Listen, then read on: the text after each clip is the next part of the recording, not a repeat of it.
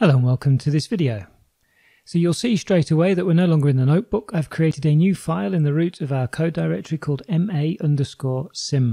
And what we're going to do in this video is we're actually going to run a pair through a load of different combinations of short and long moving averages. Now there'll be a bit of typing in this video, so I'm going to do some cut and paste again of code that I've pre-prepared so I can keep the video fast. Of course you can pause and copy the code or take it off GitHub, but it's going to run too long if I type all of this code out. The good news is we're not really seeing anything we haven't already seen inside the notebook, so it should all be fairly easy to understand. So in masim.py, where I am here, at the top we're importing pandas, utils and instrument. I've made a function here which we've seen before, which is the isTrade, and then we have a second function here which is extraordinarily simple. It's called getMaCol. That just gets the column name for a data frame for a given moving average, so that'll return ma underscore and then the name. And now another function here called run. And we have here a pair name defined, pound and yen, a granularity of H1, and now we have a list of the short length moving averages of 8, 16, 32 and 64, and a list of the long moving averages 32, 64, 96, 128, 256. And what we're going to do is we're going to write a script here that's going to simulate every combination of these moving averages and give us the gains or losses for the pound Japanese yen on these. So looking in the run then, the first thing we need to do is we need to get our pair from the instruments pickle so that we've got the pip location and the details and things like that. And the first step in our journey of running this simulation, and again we're just basically taking the code from the notebook, is we're going to write a new function, and that new function is going to be a function to get or load our pricing data. So I'm going to put this new function here and call it getPriceData, and we'll send in the pair name and the granularity. And as we did in the notebook, our first step there will be to read in our pickle and get from the utils the data file name, get a data frame with our pricing data inside. The next step again is to do what we did inside the notebook. That's to convert all of the columns to numeric that aren't time or volume, because we had that problem with the string data. And then last but not least, now we have our pricing data, we can return our pricing data frame, but just with the columns that we need for our analysis, which of course were the mid prices. And in fact for this script here we don't even need the high, the low and the open prices, because we're only using the close and we don't do any plotting. So now we have a function that's called getPriceData, so we can test out this function down inside run just to make sure that it's working.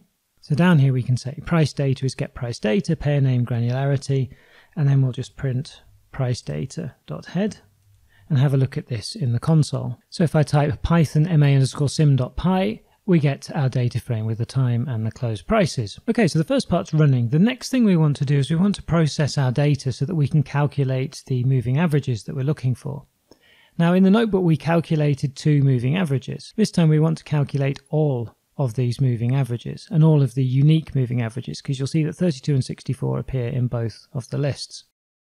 So we're going to write a function called processData. That's going to take in our short moving average list, our long moving average list, and the price data that we've just got. And what we need to create is we need from these moving average lists to create another list with just the new unique values inside. Now if you want to make a list from 2 other lists, you can just add them together with the plus sign. If you want to get the unique values, you can do something called making a set. So if I say that our moving average list is equal to set of adding these 2 lists together, that will give me a list of the unique values in the 2 lists that I send in. And now the code that we had in the notebook is exactly the same. We're going to loop through each of the moving averages in our list. Then we're going to get our column name from the function that we wrote previously at the top here. And then we're going to calculate the moving average for that particular value of MA. Last but not least, we can then return the price data. And just as I did before, I'd like to test this one out. So under price data, where we get it, we're now going to reset price data to be the processing of our data with our 2 lists for the MAs and the price data. And now we can print PriceData.head and we should see all of the moving averages on there. Before we do that, I'll change this to tail so we don't see a load of NAs. And now into the console, if I run python masim.py, we can see that we get time, mid-C, 3 dots, which is Panda's way of telling us there's lots of other information inside here, and then an MA8 and an MA16. And one thing we can do is we can add an option into Pandas just to tell it to print all of the columns to the display. So let me just add that in at the top here. and go back to the console. I'll run this again, and now you can see that we've got our data frame, and we can see that we've got the MA 32, 64, 96, and so on. So inside our run then, we've got the price data, we've got all of our MAs. I'll delete this print line here, and that will set up 3 variables for actually running our simulation. One is to keep track of the best gain we have in pips. We'll just set that to be minus a big number for now, assuming that we're not going to get that bad in one of the simulations. And then we're going to say what the best MA short was and what the best MA long was. In fact, I'll type short here, otherwise I can't remember what it is. And now all we need to do is we need to loop through all of the long MAs and all of the short MAs. So here we go through, we set underscore MA long as each value in the MA long array and likewise in the short array. We want to avoid the cases where the MA short is actually equal to or bigger than the MA long, otherwise we're not going to get the correct kind of cross evaluated. And then we can do the real meat of this, which is to actually evaluate inside this loop here. So where I'm putting these hashes is where we then want to evaluate the performance of the pair. And to do that we need yet another function. So above get price data, I'm going to add this function in, and it's going to be called evaluate pair. It'll take in our pair instrument class, the short and the long MA, so not the array, but just the specific one, 64 or 128 or something like that, and then the price data as well, where we have the columns. The first thing to do is what we saw in the notebook, is calculate the deltas, the diff previous, and also see if we actually have a trade. And then we want to create our trades data frame, same as in the notebook again. So wherever is trade is 0, we'll make a copy of that, and then we'll set up calculating the delta and then the pips gain from this. Again, exactly the same code as we had in the notebook. And finally, what I'd like to do is actually print some of the results out to the console. Now I'm just going to hide the files here to make a little bit more space. So we're going to print a line for each evaluation that we run with the name of the pair, the short, the long MA, how many trades we made, and what the sum of the gain was for that particular iteration. And then finally, at the end of the evaluation, we can return the sum of the gain. So we've now written everything we need. We can evaluate a pair, we can load our price data and put all of our moving averages on. The other thing we need to do then is update the code down here inside the loop so we can actually run our evaluation tests.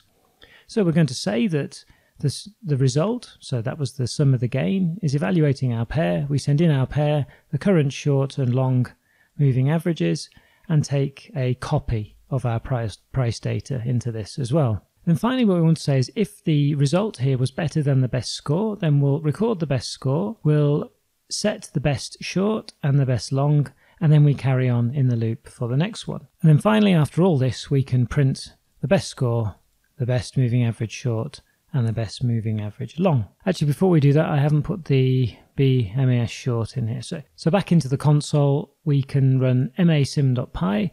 I'm going to zoom this out very slightly actually, so I've got a bit more room in case it fills the screen, and let's see what happens. And you can see, hopefully first of all, you can see that it runs extremely quickly. So we've run, I don't know, I would say 17, 18 combinations of moving average cross strategies there.